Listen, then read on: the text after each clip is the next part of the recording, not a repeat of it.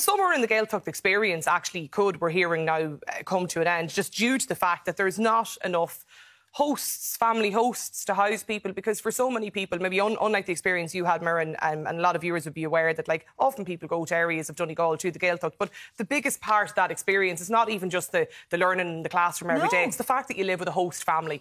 And during the pandemic, a lot of the people, I suppose, who have been doing this, I think in one particular Gaeltacht region of Donegal, there was somewhere in the region of about 24 host families, and that has actually now halved to about 12 since COVID. Just a lot of people, I suppose, that were doing it for years and years and have just got older and are no longer families are taking on 12 students at a time into the house. Can you imagine? Like, and I'd say, it's great crack, and that's all part of the experience. But do you reckon it's different now looking after kids now compared to what it was 10, 20 years ago? Absolutely. Like, I mean, in terms 10, 20 years ago, I'm sure it was just way out and enjoy yourselves. I'd say there's a lot. Kids can be a bit more precious, whatever else now. Well,